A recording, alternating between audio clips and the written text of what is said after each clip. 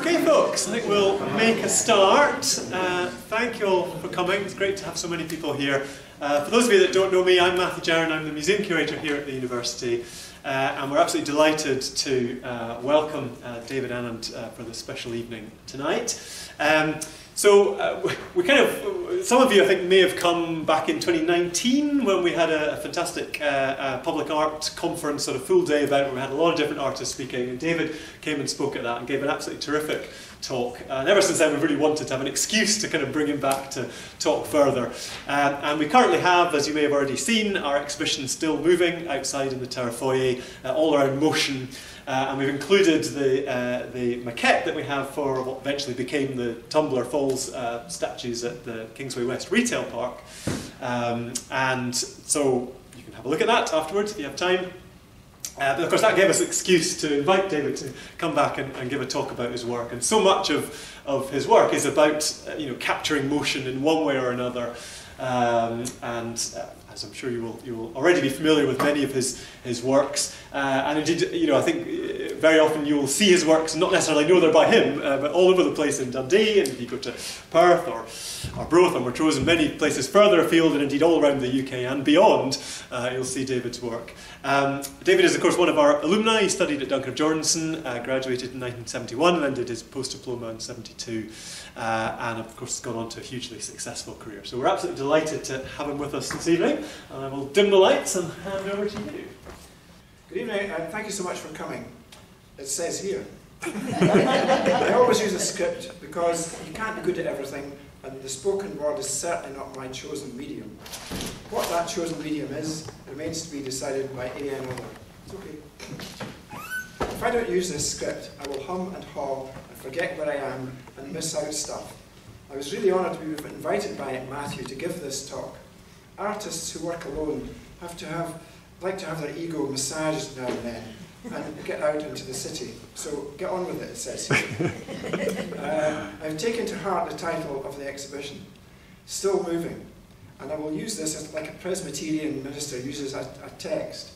In 2007, I won a commission to make a sculpture in the grounds of the Marie Curie Centre in Knock Road in Belfast using this maquette. That went fine, and then I'd promised to commission a poet to get some apposite words inscribed on the surface of the seating area. By using poets, I get added value from superior intellects and academics, and no mistake. I'm very far from a creative academic. So I went for the Island of Ireland's poets database. We all know the Irish are the best poets, both living and dead, and as you can imagine, it was labyrinthine. Hunners and hunners. So I thought, I might as well start at the top. I emailed Seamus Heaney's publisher and waited for a response. Next day, Seamus himself phoned me at home and said he would be delighted. I remember that tingling feeling down my back as I walked around the sitting room listening to this wonderful lilting voice encouraging me, and so began a lovely relationship. He sent me draft ideas like this fax and invited the hospice staff to comment and correct, which they did. Now, here was the greatest living poet in the English language, inviting me and the staff to correct his poem. A lesson in humility and generosity. More faxes arrived with tiny alterations and little anecdotes explaining them. Now, if we zoom into it, we won't have to, it's such a big screen. If we zoom in on this fax, which is fading, I'll read it out. May the 9th, 2007. Dear David, as I was saying, hospice comes from the Latin hospes, meaning both host and guest. And while I'm running the lesson, I might as well add that still is used here as a verb and an adverb at one and the same time. Still yourself, still yourself. Take time, be at rest, enter the circle, unalone, a guest. That was after the hospice staff had said, you can't say take your time because the patients don't have any. So he took out the your and left it out, instead of what other verbose poets would have done and found other words to use. He could craft an atmosphere in a poem with the simplest of words. And in other facts, he had made further changes and explained, you see there, a change in line 2 as well. The word the for the word a. It changes the status of the guest, but I'm still not sure if it's better. Marginally, I believe it is, and after all, marginal is what counts in this kind of action. I've always cited the admonition of a senior to a junior civil servant reading a document as applicable to the work of art. This is a minor point of major significance. So over to you again. What do you think, Seamus? So I commissioned a fabricator to make a template of the bench, and I modelled this fictional lady. I was trying to make something archetypally beautiful, not sexy, but simply beautiful. She was cast in bronze and mounted on an omega bench of stainless steel with the poem still engraved on it. The patients apparently talked to her and called her the listening lady. The logistics involved in transporting a piece like this were horrendous. However, my fabricator made the omega in 2 halves, but when we got to the hospice, the doors were too narrow to get into the quadrangle. So we had a crane which lifted the whole thing right over the building and into the quadrangle. Seamus sadly didn't make it to the unveiling, but it was done by one Eamon Holmes, who was actually great.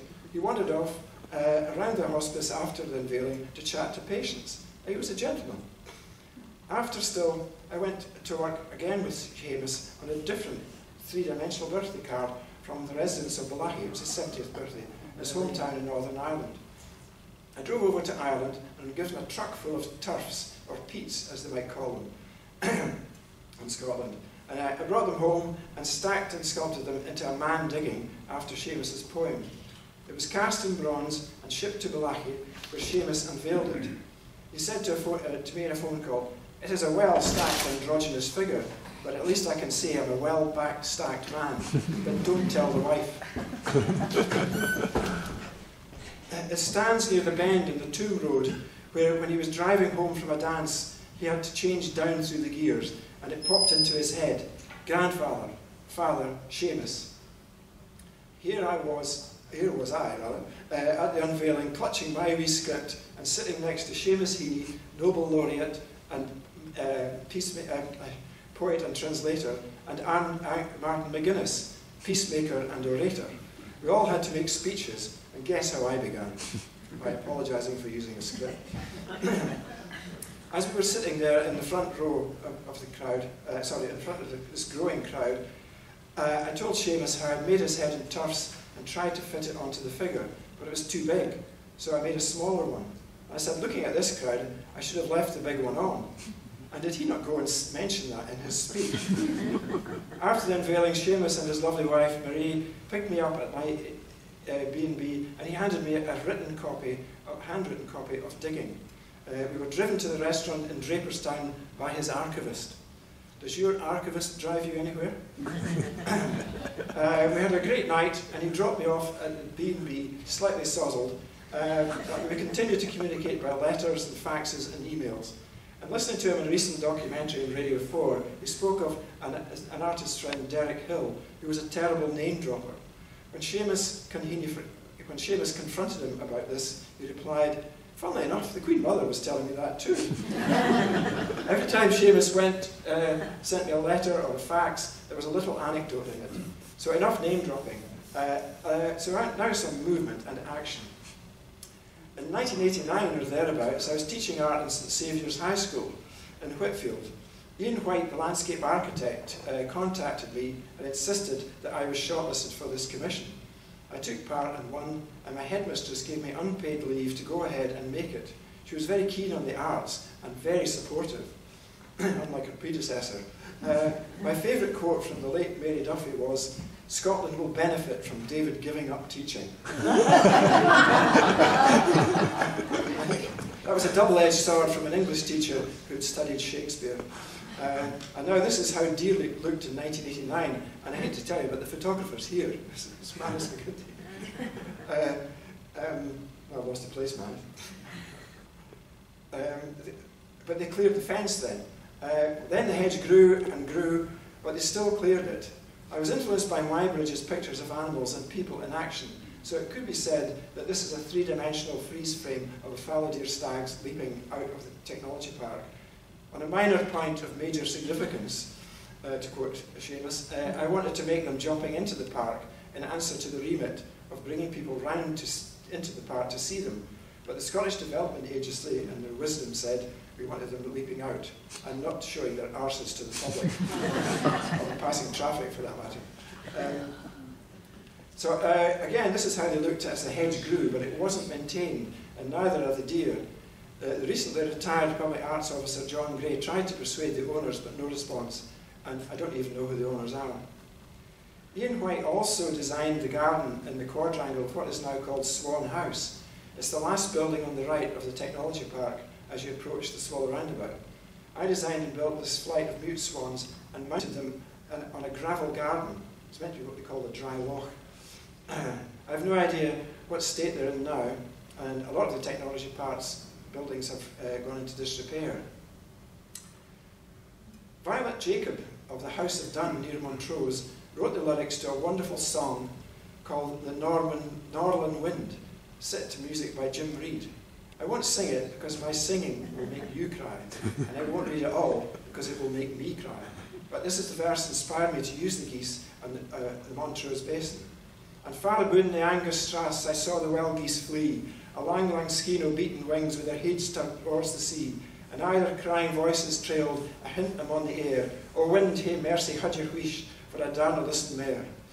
Shed a tear. The poet William Souter wrote some terrific poetry during the Second World War, and the river was about the dangerous waters of the Tay at Perth and the fears of wars. I call this piece The Dark and Singing Tide, taken from the last line in the poem.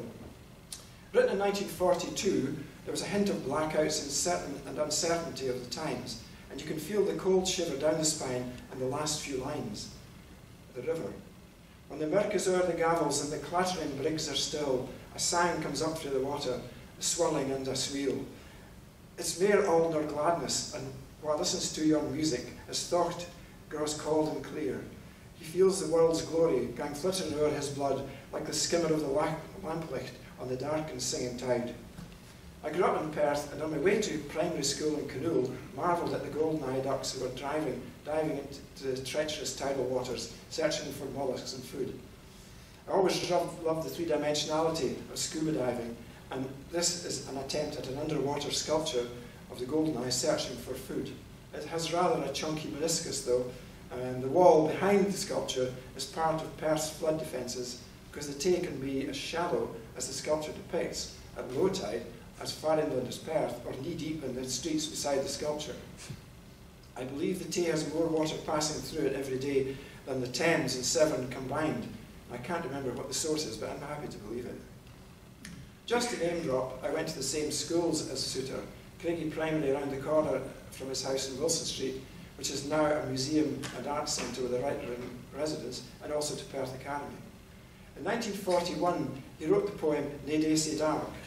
That's quite short. So, Ne Day Sae Dark, Ne Woods Sae Bare, Ne Grun Sae Stour Be Stain, but licht comes through, a sang is there, a glint o' grass is green. Who hasn't told his thwarted hours in Kent when they were by, the tenderness of life that flowers, rockfast in misery. When I was researching him, I was able to withdraw his book from poems from the library, and it was signed.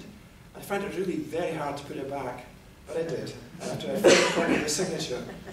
He obviously used what we used to call a mapping pen and ink to write. It was tiny, and I stuck it on the inside of my anthology, which I recommend. Leaving the fair city of Perth, let's go to Hendon in Barnet, in London, at the Five Roads roundabout, where the A1 from Scotland passes over a dangerous junction, which is part of a major traffic calming scheme with computer-generated traffic lights to stagger the traffic. I entered for a competition. This is my idea, and won. It's a traffic jungle. The lines are mounted on stainless steel pillars, the same diameter as the street signage, so drivers can see past them. And this is the visibility envelope. Sorry, this visibility envelope is not linked and closed shut, as planners speak, for being able to see through it. So much traffic passes through that even in the time I worked there, lives were saved. It's called civic pride because it's a pride of lions, and a civic pride is what we get for in public art. Seamus would have got the pun. The lines are level with the school bus's windows and scare the pants off passing kids. When we were installing, I was crawling around in the foundations, quite far down, tightening the fixings. A passing man stopped for a blether. He was a Scottish lorry driver, away to pick up his truck. He looked at the lines, and then he looked at me and Brian from the foundry down in the foundations. That's great, he says. But I went to Canton and made that, sit at home coining it. No, he isn't. He's in this hole with skint knuckles and a spanner. Anyway, St. Maldoid roamed Ireland looking for a place to build a monastery. And when he came to Castle Blaney in County Monaghan, he found the perfect site beside what is now called Loch Mucknell, Loch of the Pig. He saw a pig swimming in the loch and pronounced it was a miracle, because pigs can't swim, according to Maldoid. I think they'd float. A lot of fat. Anyway, legend has it that every night, after a day's work on the monastery, the pig would come round and knock down the stonework. So with the help of my fabricator, Callum McPherson in Springfield and Fife, we welded up this stainless steel diving robot pig, which was shipped off to County Monaghan, where the sun always shines, right, every time I've been there. And he looks down on the N2 highway. It's a wee bit far out. When I've been there, it's completely diminished by the landscape. Again in County Monaghan, in the Republic of Ireland, on the same N2 near Carrickmacross, the Patrick Kavanagh Way begins, with my sculpture, where my sculpture was installed there. Kavanagh was criticised the Catholic Church and priests for banning dances, which occurred spontaneously at crossroads or in people's barns. Come Dance with Kitty Stobling is one of such poem, and it is frankly surrealism in poetry. For instance, 3 of the lines read thus: trees walking across the crest of hills, and my rhyme, cavorting on mile-high stilts, and the unnerving crowds looking up with terror in their rational faces. So I made these 3 figures dancing a precarious reel of 3 on stilts at the crossroad. They're supposed to look as if they're falling off. Scottish poets feature in my work a lot, so here you get a bog off. Buy one, get one free. The bust is my favourite Scottish poet, Norman MacCaig, and I have his anthology at my bedside. Seamus Heaney knew him well, and the quote on the anthology from him says, "For me, MacCaig is poetry." The other sculpture sticks to the theme of still moving, which I try to. Robert Ferguson is striding down the Canongate, or maybe he's taking his book back to the Scottish Library, which is just across the road. Or maybe he's looking for a bonny lass, or both. He has been removed for refurbishing at the moment to repair his varicose veins. He was a major influence and inspiration to Burns because he wrote in Scots, and it gave Burns the incentive to use Scots, and he never looked back. Ferguson died aged 24 in abject poverty in Bedlam. The most recent theory about the cause of death came from the retired surgeon and expert on Scots poets, Professor David Purdy. He says Ferguson probably died of exposure because the cells were bare and unheated. I mean, age 24. This tiny scribble, if you can see it, is the only idea I could get from a group of school kids with learning behavioural difficulties in Wishaw. I worked in 3 schools, so I designed 3 elements representing them, and a reprobate cartwheeling through them. Because he was upside down, I modelled his head on an armature, the right way up. I spun him round, the whole thing, and he bashed his face on the support. So things don't always go well. I got him right eventually, and he's mounted, of all places, for the school kids, in a pub outside Wishaw. I like the 3-dimensionality of this composition. As you walk around it, it changes shape from a tunnel, from a diamond into a tunnel. And the kids all got a day out for the unveiling. Poole in Dorset has a strong historic links with Newfoundland cod industry. I designed the ribs of a boat with a dancer describing the ribs. The poet James Wilkes wrote a lovely poem to go with it, and we had a lovely day at the unveiling. Back to Ireland again. I made this figure behind the greyhound for a sculpture in Carlow. And incidentally, the dog was Debo, J.K. Rowling's rescue dog. Her husband commissioned me to make for her birthday quite a long time ago. Deirdre Brennan, the Irish poet in Carlow, wrote me a lovely poem which is inscribed on the ark, held up by the struggling man. This was installed in Carlow when the Celtic Tiger was in full swing, and there were fantastic marble-clad developments going up everywhere.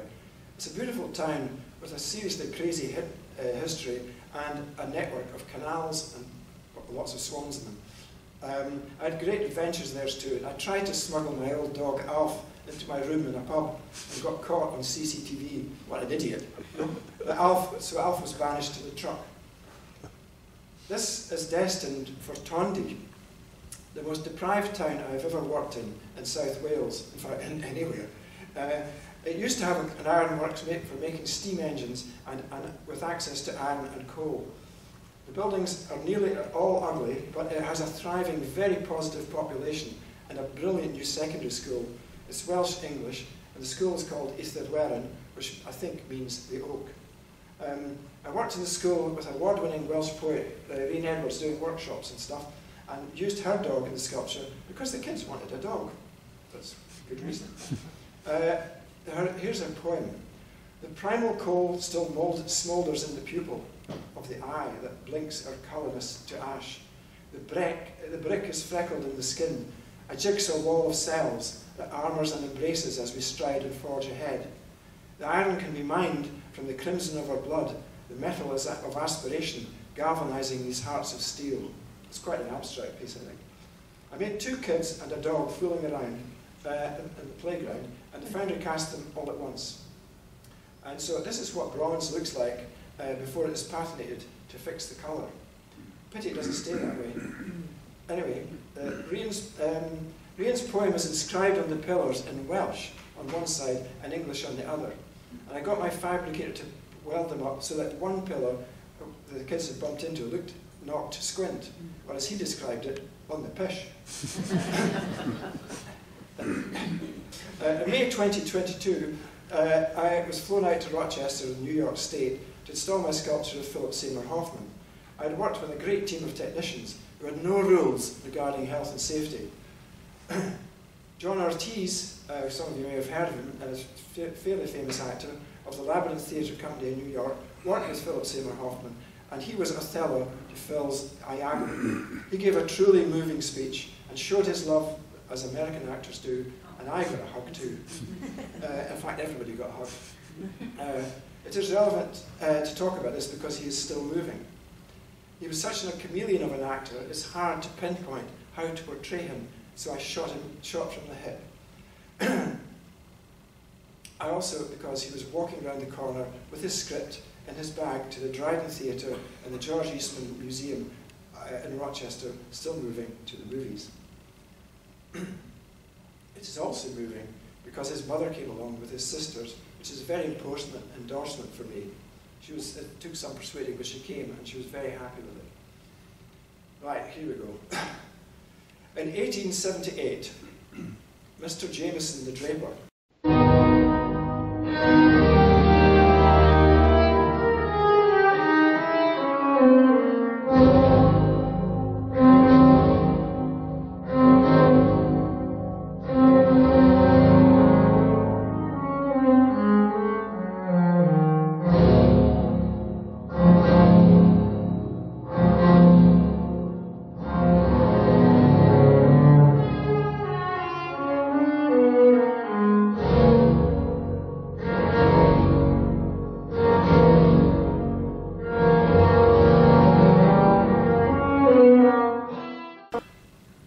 a strange noise behind him. I didn't know that was going to be so loud. And looked around to see a polar bear coming into his shop. As a draper, he would have a good set of underpants. He certainly was still moving.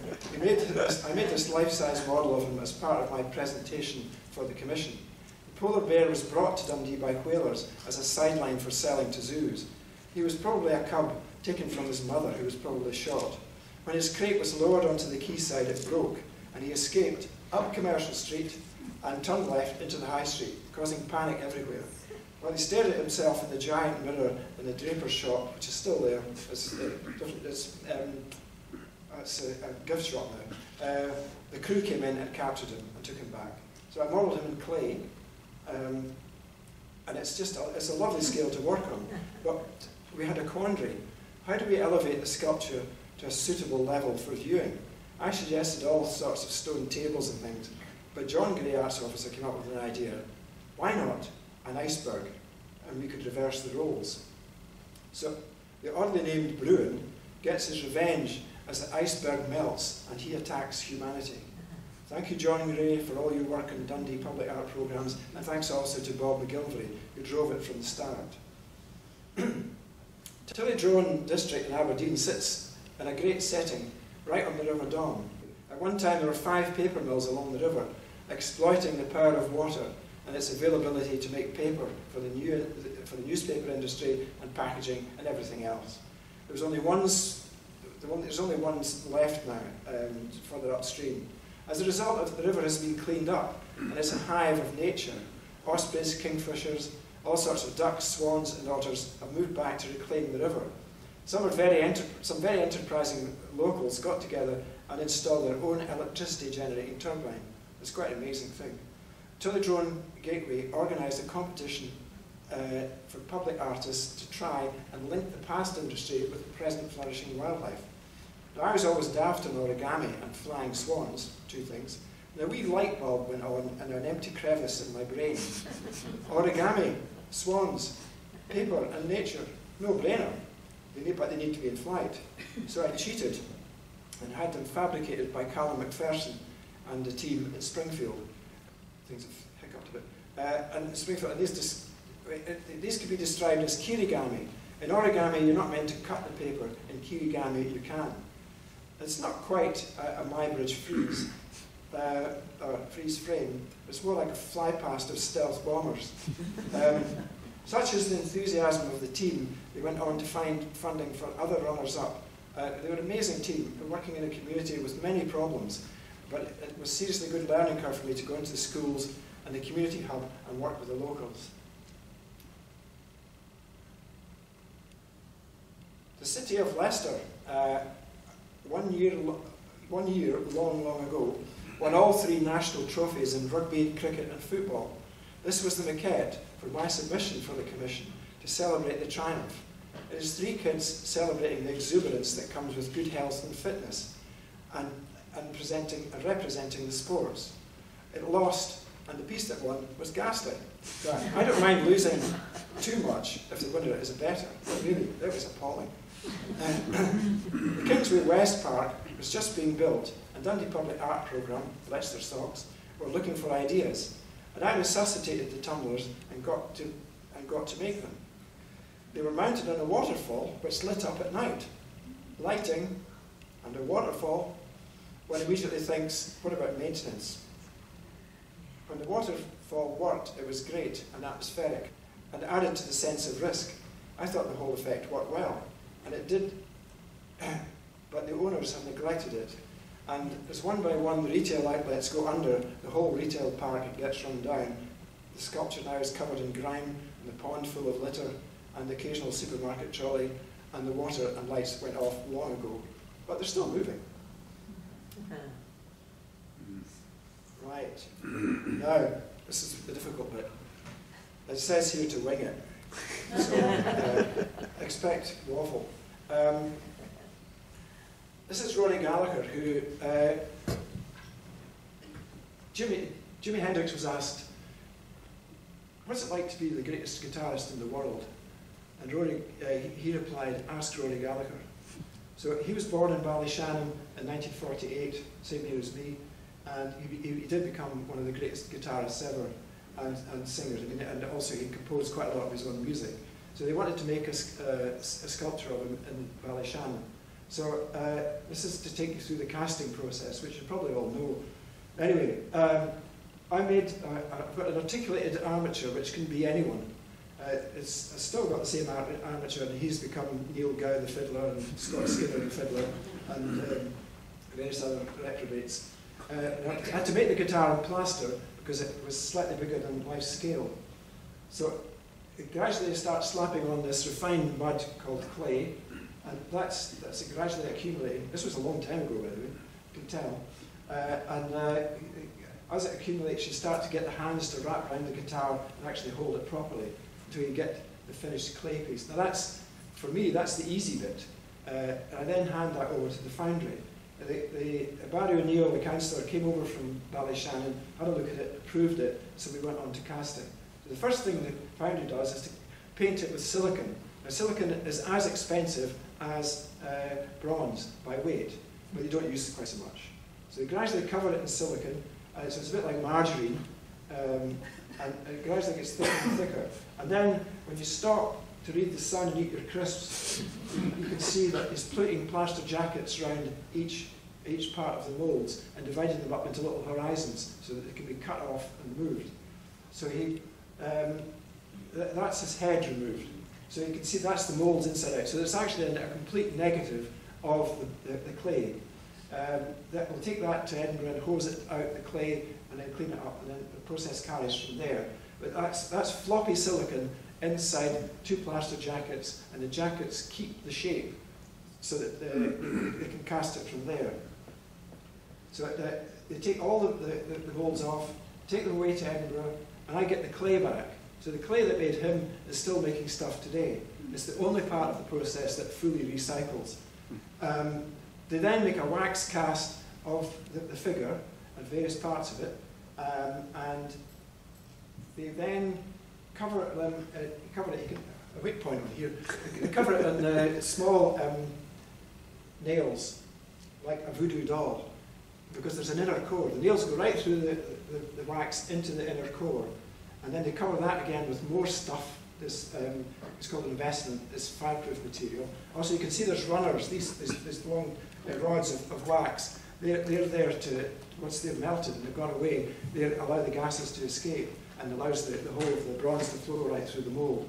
So here's Yvonne in the foundry slapping on more of this fireproof material to his, I think it's his legs or something. And then these moulds go into a kiln for about at least 2 days at about 600 degrees centigrade, and the wax evaporates or it pours out at the bottom. You then get a crucible heated up full of molten bronze, and you just do a little pour.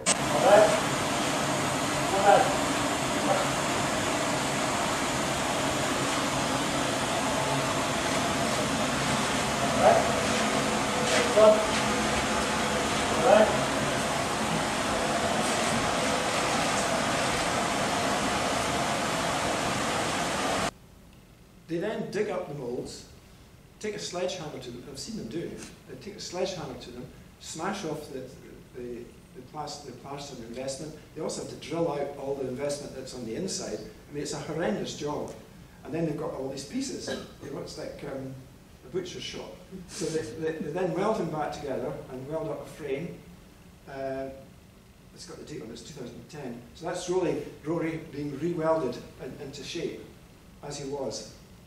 And then they mount him up and patinate him. And the patination, again, is to capture the bronze before nature gets a hold of it and turns it all sorts of different colours. They found it quite clever. They used acrylics on the guitar, so it looks like his actual guitar colours, which was always worn. It was part of his feature. So we pack him up, stick him in the back of a truck, and drove him over to Ballyshannon, and that's the arts officer there, and the sun always shines in Donegal.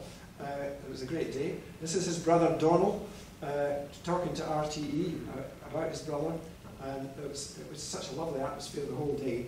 And I got interviewed by RTE, and this lady asked me, how do you go about doing this? Do you use videos, or he's dead, do you use videos or photographs, or what? I said, no, we dug him up and had a good look at him. She said, cut, I can't broadcast. So there he is now, and it's become an icon. So every year, on the first weekend in June, long weekend, the whole town is mobbed. And the fact that Rory was born there actually means that the town has survived. And it saw itself through the major depression when everything went wrong. So that was good. Now, I should return to the script. I hope you are all still breathing, and above all, still moving. Thank you, it says here. Say thank you.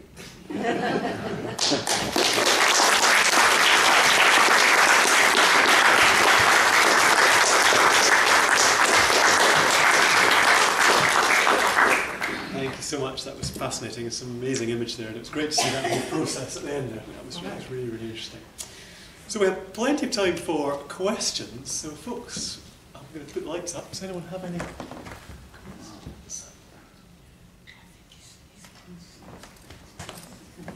Don't all shout at once.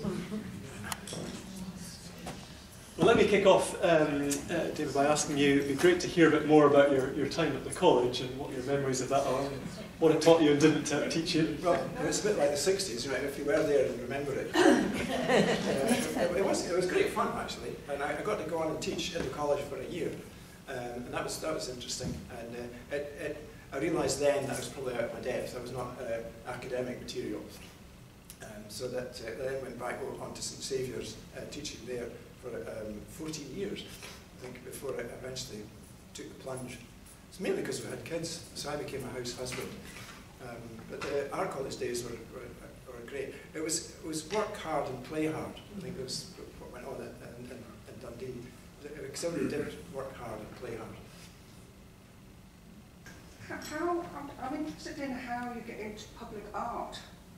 You know, as an artist, do you have to kind of bid all the time? Yes, well, it varies quite a bit, but mainly there's commissions are advertised, and you answer the advertisement, and then you submit ideas, which it can be quite annoying that they ask for ideas without any payment, and you know, they ask for ideas up front, but that happens quite a lot. But then they'll have a shortlist. You'll be elected onto a shortlist if you're lucky, and it might be 3, it might be 6. Which is pain, you know, because 5 of you are wasting your time. But it's quite arduous, and then you may eventually get around to getting on with it. It's quite. It always takes ages to get going. Sometimes you get it by word of mouth, but usually, if it's from public funds, then it has to go to tender, and the tendering process now is getting more and more thorough, and it's just a minefield. In fact, it's one of the reasons that John Gray decided to completely retire, because he just got fed up with the tendering process. So it is difficult. And it's also, usually at the beginning, it's like the equity card for actors. You've got to have some experience to get the job. And you've got to be an actor acting to get the job, to get the equity card. But you can't get the jobs if you haven't got the equity card. There's a catch-22 there. Definitely. So is there a course? Would you know? Well, I think there is now. Yes, I think there is now. There was one run for a while at art college by people who hadn't done any public art, I think. Don't quote me on that.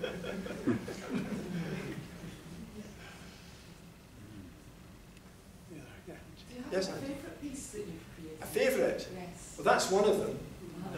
And also, Pat here owns one of the other ones, which is a little bar now, which I made a long time ago, because it's one of the things, like with Seamus Heaney's poems, it's the simplest thing that's so hard to get, to edit it down to simplicity.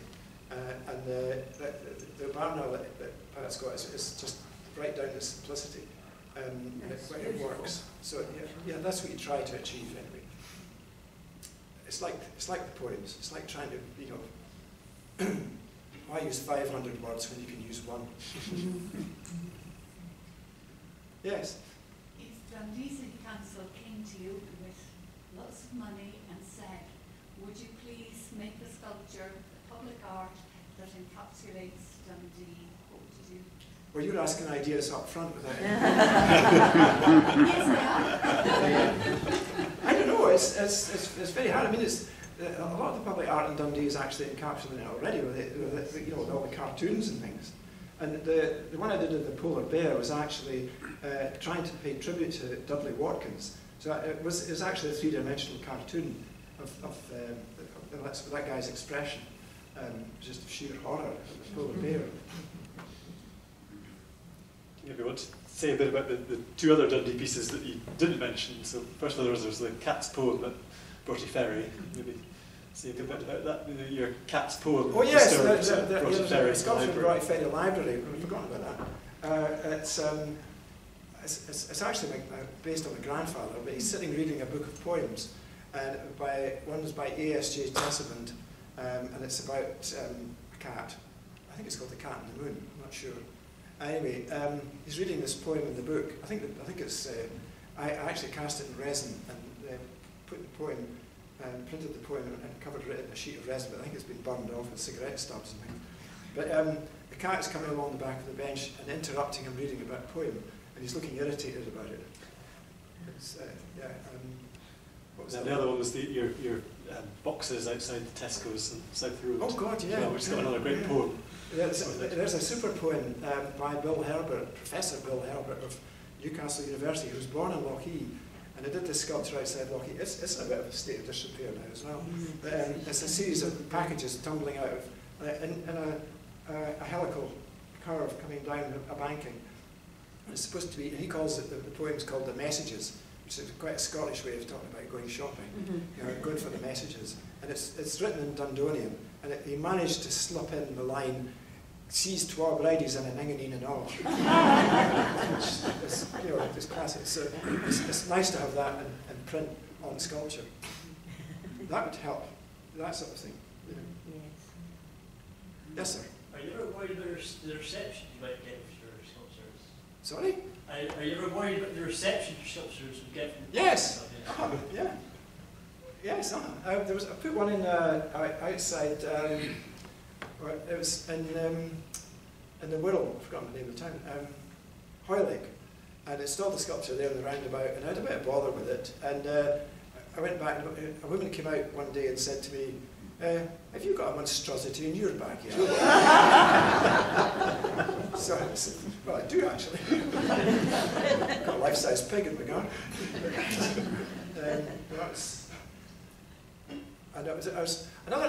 Ages and ages ago, I was working on a piece of sculpture up in Fraserburgh, installing it, and it was called The Net, and it's a net, a fishing net, but it's a net made of fish. So the fish are swimming as if you're on the seabed, and the fish are swimming in a spiral, forming the shape of a net, with two big skates swimming vertically to form the cod, not the cod ends, the flaps that a trawler has.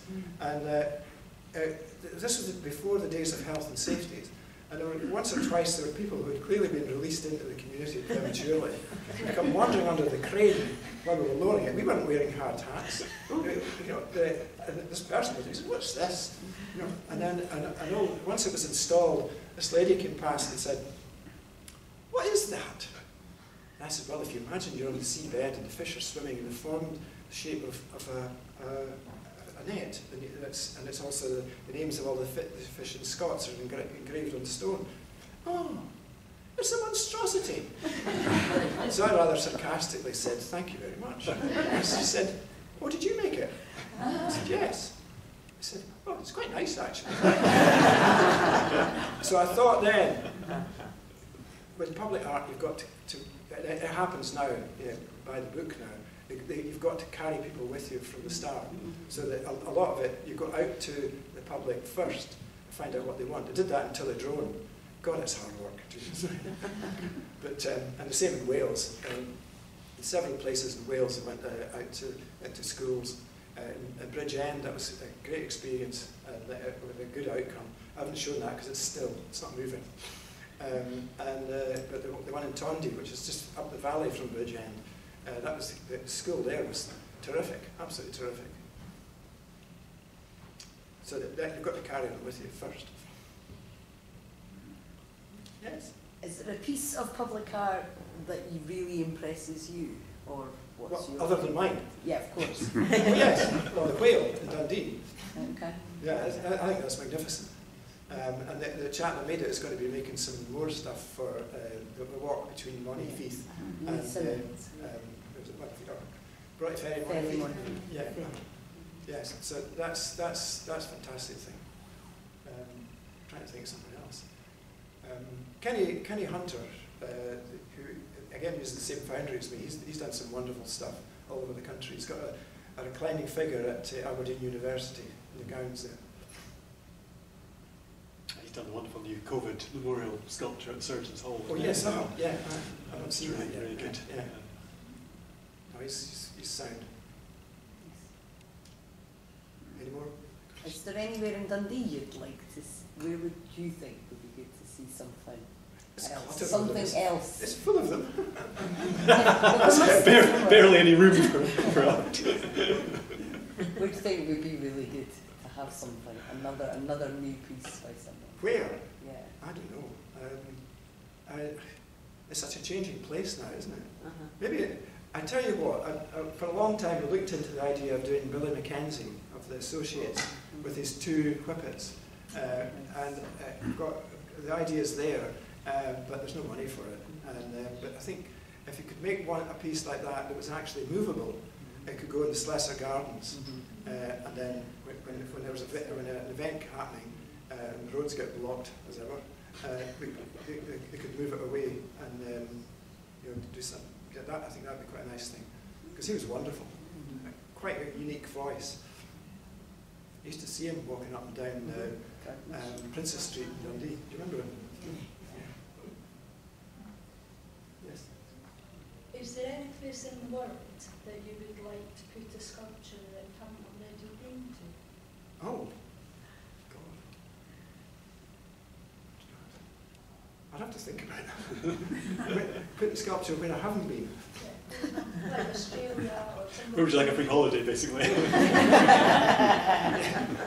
Well, the experience of going to Rochester was great, and you do get treated well in America. That was just fantastic. I don't know, maybe I don't know about Australia, maybe Japan, but they're so much better at everything. You'd be outclassed very great. And things are changing too, because with 3D printing coming in, this casting process is actually becoming a bit Neolithic almost. It's Iron Age stuff rather than what's happening now in casting. It's quite different, and we're getting done out of a business. But the foundry are they're quite aware of that, and they realise that if they stick to the way they do it, that people will keep coming back to it, but probably on a smaller scale. I mean, there's a huge foundry in England that does 3D printing on a massive scale. It's very expensive. It's really expensive, and it's not good for the planet. None of the casting that I get done is good for the planet at all. So be happy to wind down quite soon and wallow in guilt. Are you doing something at the moment? I'm just doing a neighbour's bust. And I'm waiting for the go-ahead for a nice commission at St Andrews. But that's still sub judice. It's there, but and the funding's there, but it's trying to get planning permission in St Andrews is quite tricky. You sure do.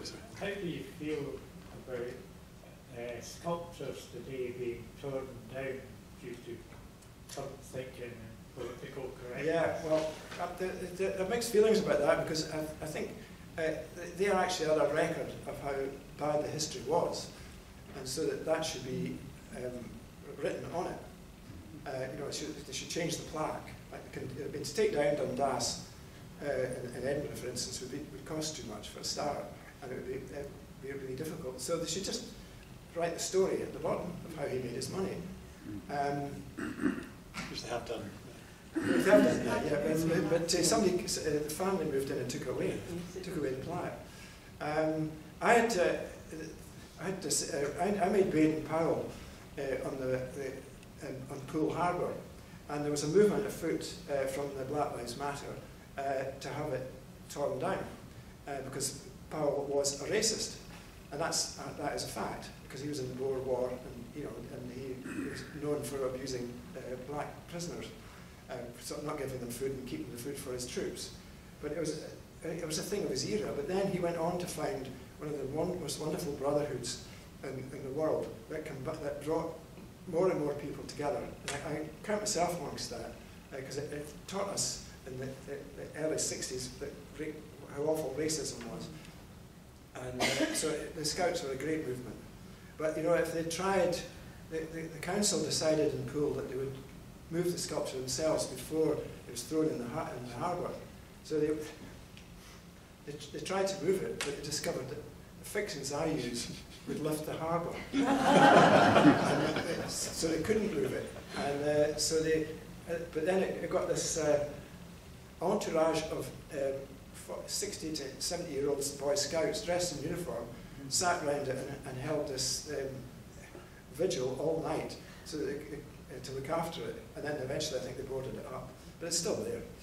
But I think that should be mentioned too, that he was his role in history, that he did do these awful things in South Africa and had these awful opinions, but most of the people then did. you know, but a lot of people didn't. A lot of people were quite enlightened, like Wilberforce. So, you know, keep them as a record. So you showed a pig earlier. I know the pig's kind of your trademark. Yeah, well, our house, when we bought the land and built the house in it over 40 years ago, there was a post office was still working in Kilkenny, and it was run by a lady in her 90s, and she sold stamps and tablet, and that was that. And it took you half an hour to buy a stamp, but you get the history of the area, and I won't go into that because it's incredible.